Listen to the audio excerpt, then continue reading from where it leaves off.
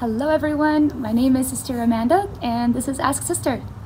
So I got a really interesting question about what I missed about my life before I became a sister.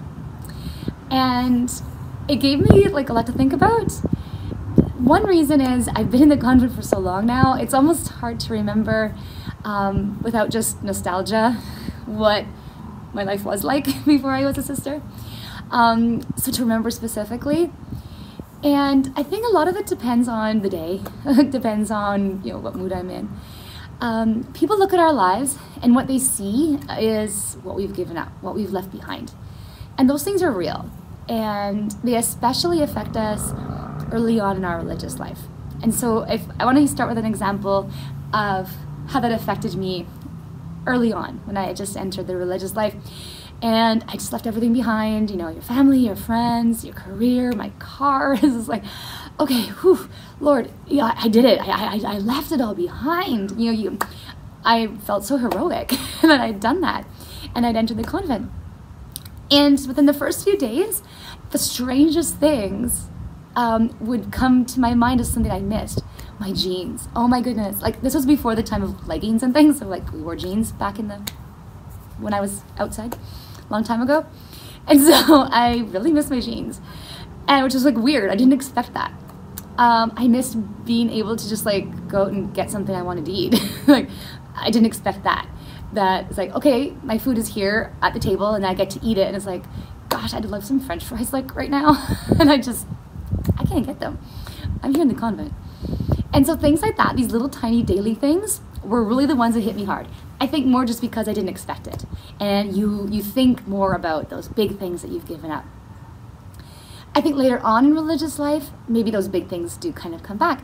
And I think it's real, and I think it's honest, and I think it's just part of life and part of being a human being. That it has to be a sacrifice. Otherwise, what would be the point of it? If I'd never wanted to have a husband or never felt drawn to married life, might I not have realized my vocation to the religious life to give that up? Something like having my own children, things like that that we have left behind that are very real. And if I'd never had the desire to have my own children or to have my own house and decorate it and all those sort of normal things, then it would take away something of the life I'm living now.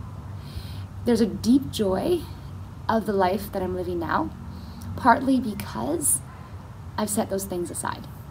And the sort of difficulty, or just the challenge, I guess, of really leaving them behind is what gives so much meaning to the life I'm living now. And I hope that makes sense. It's kind of complicated, but if I could use an example, it's like any athlete, right, who's training. Okay, when I was in dance, I couldn't just, eat as much as I wanted. I had to sort of keep healthy and keep active and keep, able to keep dancing. And so I had to like sacrifice sometimes some of my, favorite foods maybe, in order to be the dancer I wanted to be. And again, it's not that those things were bad that I was giving up. I was giving them up for a reason. And so, but did I miss them? Well, yeah, I guess so. But not as much as what I was giving them up for, right?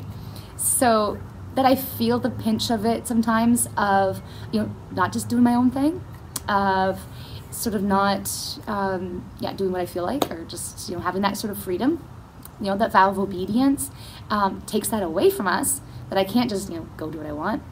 And yet what it gives me is the freedom to know that what I'm doing is good. What I'm doing is beneficial and worthwhile because it's what God is asking me to do.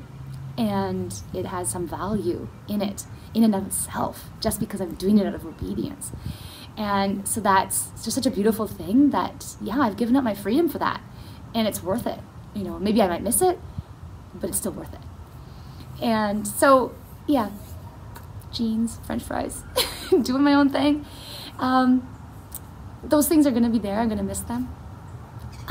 Even the thing of not having my own husband, not having of my own house, it is going to be something real that I get to deal with, that I get to process, that I get to face.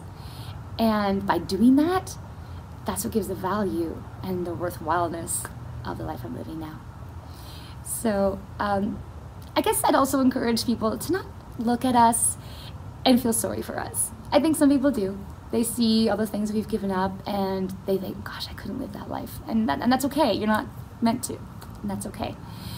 But I want you, what I hope you do see is that everything we've given up has been almost selfish in a way, because we've received so much more in return. What we've given up has been for a reason, and what we've received in return has just made it like 300 gazillion% better. This is Sister Amanda. God bless you.